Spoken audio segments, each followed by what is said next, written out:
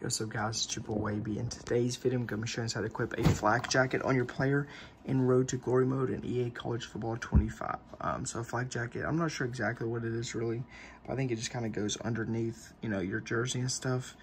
And you can, so if you care about this aesthetic, you can equip it on your player, and you can do so, y'all, when you create your player, or you can do so after the fact as well, which I'm about to show you in EA College Football 25 and Road to Glory. So I'm going to do is load up my player right here.